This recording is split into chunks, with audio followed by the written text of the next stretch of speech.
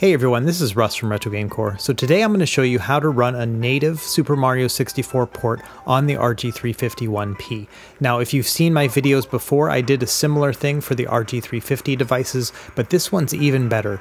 This port has a patch that allows you to play the game in 60 frames per second, and you just have to see it to believe it. It's really kind of amazing. Now unfortunately, the way I record these videos, they're only in 30 frames per second, so you can't see how awesome it looks, so I just encourage you to try it out yourself. And additionally in this video, I'm going to compare different versions of Super Mario 64 so that you can get a feel for how this one plays on the RG351P compared to other versions. I'm really excited about this one, so without any further delay, let's dive into it.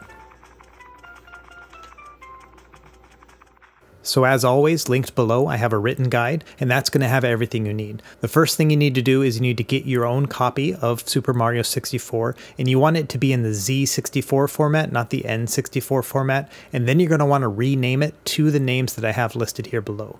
So for example, I have the US version of the game, so I'm going to change it to baserom.us.z64. After you've done that, we're going to go to a special page that'll allow us to build the port ourselves using this cool Google app. So just go ahead and click on the link here, and it'll pull up this document.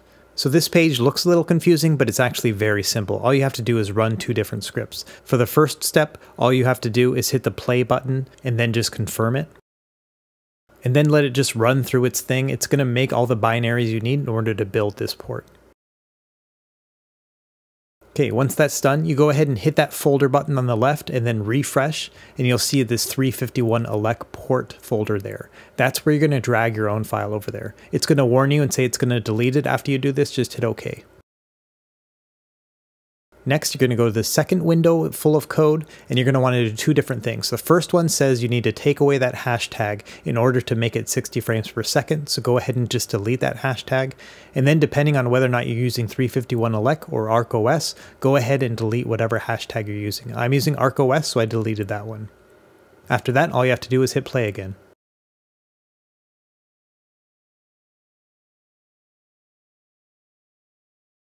And this script will take about 5 minutes to go through everything. Okay, once it's done, go ahead and hit that refresh button on the folders again. And there it is, you're going to have an ArkOS or 351 elec zip folder. Go ahead and just download that zip file. And open it up and you'll see two files inside. One will be the folder called SM64, and the next one will be a shell script and it'll say sm64.sh. Move those over onto your computer. And you can get rid of these other files now.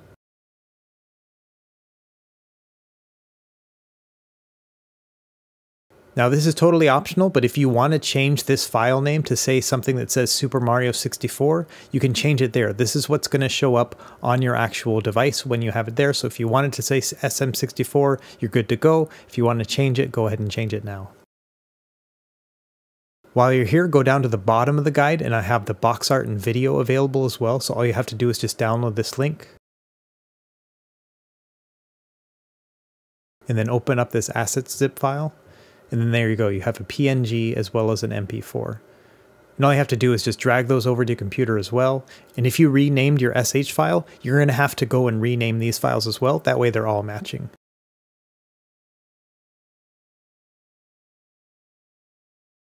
And you can see here, it's just the plain box art as well as the video you would get from scraping it. The issue is because we're going to put the files into the ports folder of your SD card, they're going to show up as computer games, which means you won't be able to scrape them correctly. So it's easier just to drag them in yourself. So next, put in your SD card, either from ArkOS or 351 elec, and then go to the ports folder. And then all you have to do is actually just drag over the folder and then the SH file.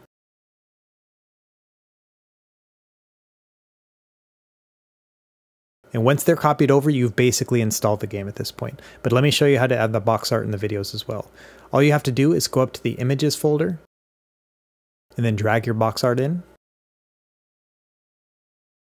And then do the same thing with the videos folder. Just drag the video file in. That's it. You're good to go. At this point, all you have to do is eject your disk and then plug it back into your device.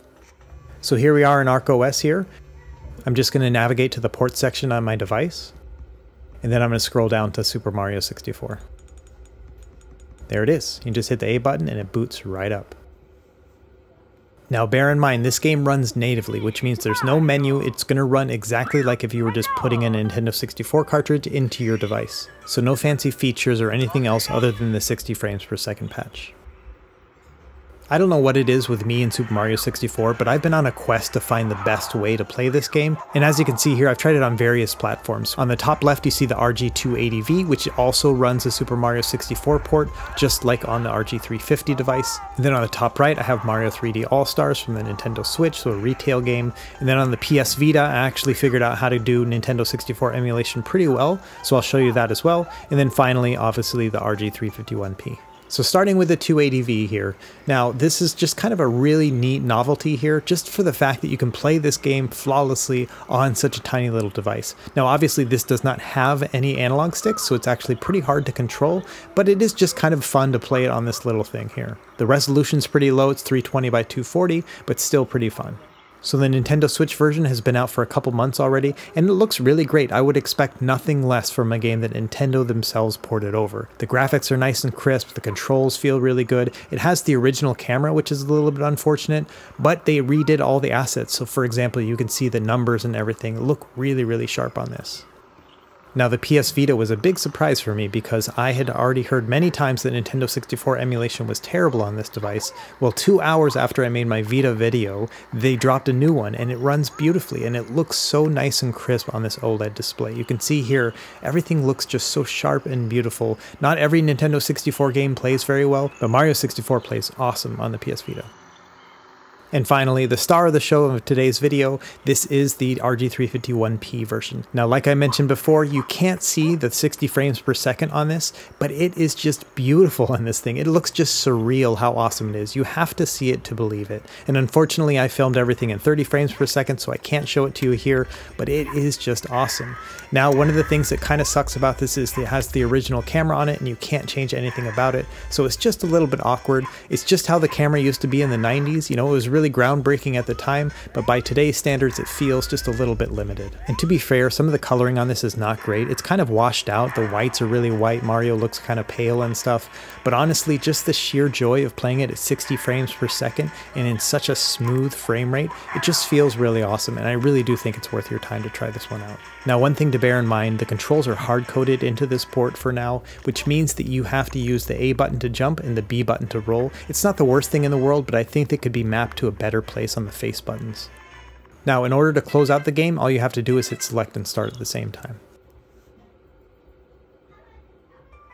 Alright everyone, that's it for this video, real short and quick here. I just wanted to show you how to install this on your RG351P and be able to play it at 60 frames per second. I think this is a really neat project to take your own copy of Mario 64, port it over for the RG351P for your own personal use, and then just have at it. Okay, let me know if you have any questions in the comments below. Be sure to like and subscribe if you found this helpful, and we will see you next time. Happy gaming!